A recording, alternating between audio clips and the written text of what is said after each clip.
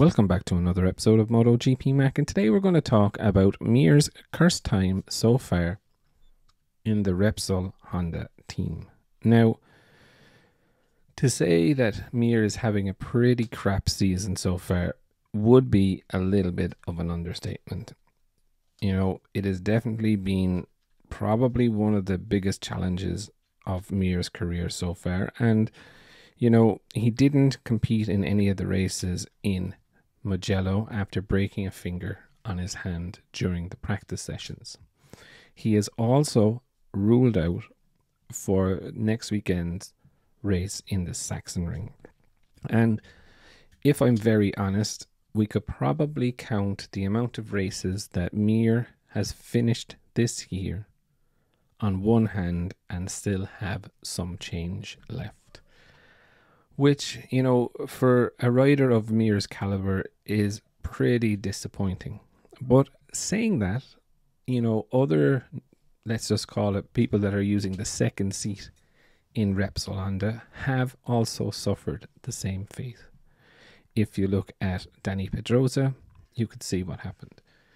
If you look at Jorge Lorenzo, 5-time world champion, couldn't get on with the bike. The bike actually eventually hurt him and scared him enough to stop racing altogether. Polo Spagro had an absolute nightmare 2 years, and when you look at what's happening to Mir at the moment, it's just like history repeating itself over and over again. Now, to be fair, if we look at Mir's last season on the Suzuki, you could see that when Suzuki put the horsepower through the chassis of the Suzuki, they lost front end feel.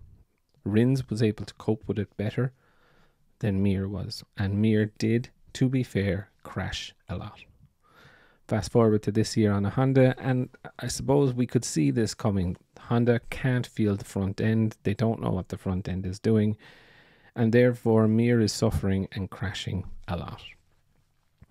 We also know the troubles that Honda are in, you know, with the bike in itself, that they're still completely lost. Now Kawuchi is in there, but you know, he is an engineer and not a magician. You know, it is going to take time to engineer their way out of this.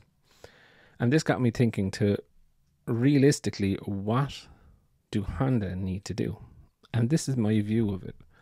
I think Honda probably need to get rid of Marc Marquez, possibly Joan Mir, and bring in two ordinary, non-alien, or non-even on the threshold of alien riders.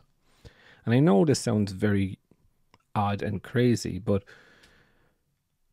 if you look at it in this point of view, if you can take an average MotoGP rider, which they're all excellent, don't get me wrong, but say an average in talent in the scheme of things, and make that rider and use the feedback from that rider to make an average rider fast, then my view is that if you can do that, you can make a bike that an alien can do extraordinary things at.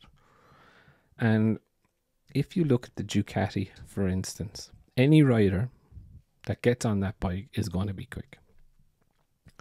You know, so therefore, or say, I'm going to say majority, because not every Ducati rider is super quick, right? But majority of the Ducati riders are fast. And that is because the bike is good.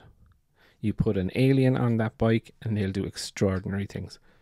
Pecco, I know people are saying, you know, oh, he's only winning because he's on a Ducati, but he's also the fastest Ducati rider. Do you know what I mean? So he's the fastest one of them on it. So that in turn makes him an alien. Do you know what I mean? So I know it's a bit out there, but I would definitely love to know your thoughts on it. What do you think of Honda getting rid of Mir and Marquez, putting two riders, ordinary riders, let's just call it, of MotoGP standard on the bike, developing the bike that the average rider can ride quickly, and then go after their alien? Definitely leave your thoughts in the comments below, and I'll be back again tomorrow with another video.